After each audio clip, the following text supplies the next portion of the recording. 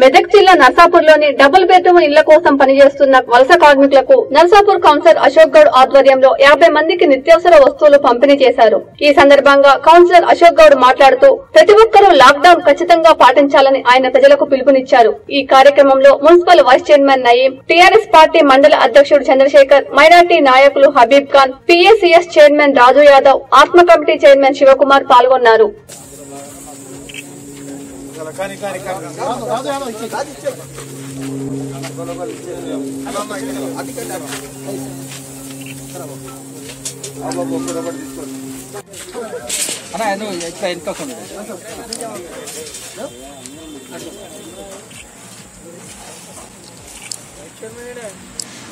अरे एंगड़ी अरे अड्डा मसला है मैं राइट